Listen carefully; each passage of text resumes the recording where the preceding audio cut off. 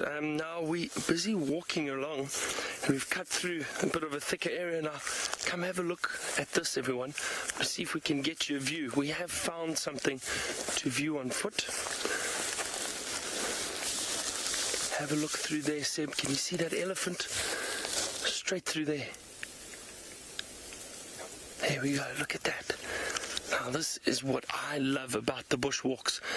Now I know some of you were asking, what is it about the bushwalks that I really enjoy? Well, viewing animals on foot. I'm just going to watch that elephant. I think, Seb, let's head over here to this termite mound. Maybe we can have a nice view from up here.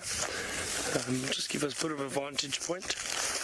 I think that elephant's already picked up on us. I think it knows we are here. It looked like a young bull. I just saw one by itself.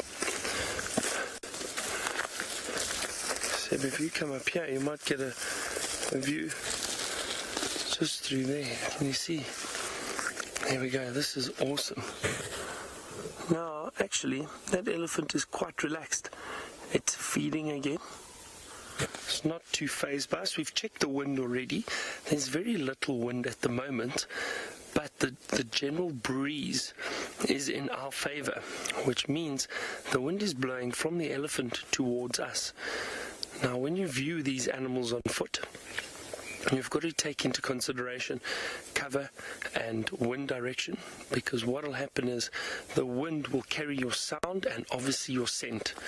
Now the animals pick up on your scent very, very quickly. But luckily for us, this elephant hasn't noticed us yet. And what I sometimes do is just get a little bit of soil, and what I do is just drop the so as you can see, the wind is blowing from me to Seb, so away from the elephant. Sorry, Seb. Just dust you off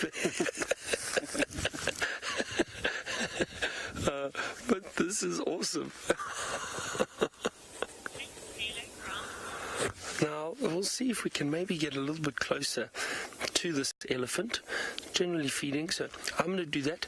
Let's head back across to Taylor.